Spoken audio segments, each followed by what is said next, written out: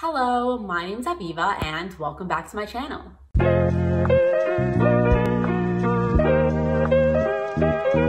So today I wanted to talk about the Throne of Glass series by Sara J Maas and how I recommend reading it. In my opinion, there are 3 different ways you can read the Throne of Glass series. So in this video, I'm going to run you through all 3 and explain why you can choose to read them in one way or the other. And this video is great for people who have never read the Throne of Glass series and is curious on the different orders you can read them in, or it's for people who are choosing to reread the series and maybe want to switch it up a bit and wasn't aware that there are multiple ways you can order this series. And in short, this story follows a girl assassin. There is 8 books in this series, so I can't even begin to explain what this story is about without giving anything away. But this is a high fantasy world that is going to have political intrigue, wars, a ton of amazing characters. You're also going to have magical elements, fae, immortal beings, and everything that you're really asking for from a fantasy world. Plus, Sara J Maas is very well known for her romance in her fantasy series. This has some amazing romances in it, from side characters to main characters. You won't be disappointed in the romance department. Plus, there is so much action and adventure that goes on in these books that it is just a fantasy, action-packed, romance-packed book that I 100% recommend reading. So the first way I'm going to recommend reading this series is in chronological order, which also happens to be publication order. Sara J Maas wrote and published this story in chronological order, and therefore it is an extremely popular and valid way to read this entire series. So that order starts with The Assassin's Blade. And this is technically a prequel to the entire Throne of Glass series. This is a collection of short stories following the main character Selena through some adventures that she went on before the beginning of Throne of Glass. This also slowly leads up to how she ended up where she is in the beginning of the Throne of Glass series. So this is a very important book to read to understand the entire Throne of Glass series as a whole, as well as how Selena became who she is as a person. And everything that happens in this book is later talked about and mentioned throughout the entire Throne of Glass series. So it's very important that you read this book so that you later understand all the references when they're mentioned. So the next book to read would be the actual first book to the series, which is called Throne of Glass. And in this book, you're following Selena, and she comes to the king's palace to fight to become his champion. And if she wins, she's going to be his personal assassin. And the story kind of goes from there. I don't want to give away any spoilers as to what this story, this book, this whole series is about. So all I'm going to say is that, and then we're just going to continue on with the rest of the order and why it could be that way. So the next book to read would be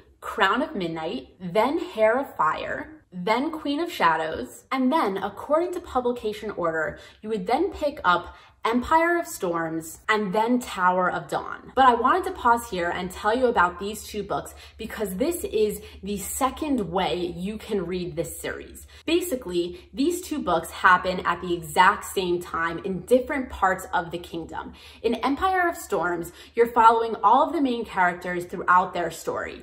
But in Tower of Dawn, you're following Chaol, which you'll meet in the first book, and it's his story where he goes to another kingdom and does something things I won't talk about for spoiler reasons. And because these 2 books take place at the exact same time, you won't get spoiled for either one by reading them in whatever order you want. So even though Empire of Storms was technically published first, I would recommend reading Tower of Dawn first, because Empire of Storms has a very big cliffhanger that I'm assuming will very much bother you after being so invested in this series by having read 6 of the books already. And you're not going to want to sit through this very large book, which is just the side story of Chaol, just to figure out what happens in the finale book. And while it's very important to read this story so that you can understand what happens in the finale, I would personally read this book first so that you can thoroughly enjoy this side story of Chaol without feeling the need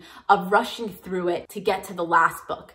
So read Tower of Dawn first, and then read Empire of Storm, and then you can get to the finale book, which is Kingdom of Ash. And the third way I recommend reading this series is to first start off with Throne of Glass, then read Crown of Midnight and Heir of Fire. Then I would pause and read The Assassin's Blade right here. And my reasoning for putting the prequel to the entire Throne of Glass series smack in middle of two books is because the things that happen in The Assassin's Blade will be directly talked about in the next book, Queen of Shadows. So by reading The Assassin's Blade right here, you get it all very fresh in your memory. And then when it's all talked about in Queen of Shadows, you'll have a bigger connection to all of the stories and everything that's going on.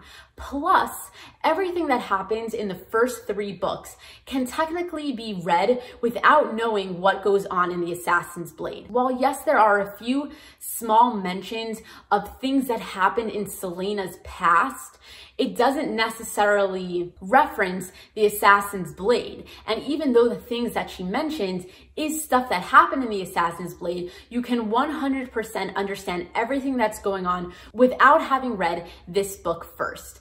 Plus, Heir of Fire doesn't end off on a cliffhanger. So by pausing after Heir of Fire and reading The Assassin's Blade, you first won't feel like, oh, I'm just pushing a book in between two stories and I want to get to another thing. It's very easy to pause by Heir of Fire and then read this and then jump into Queen of Shadows.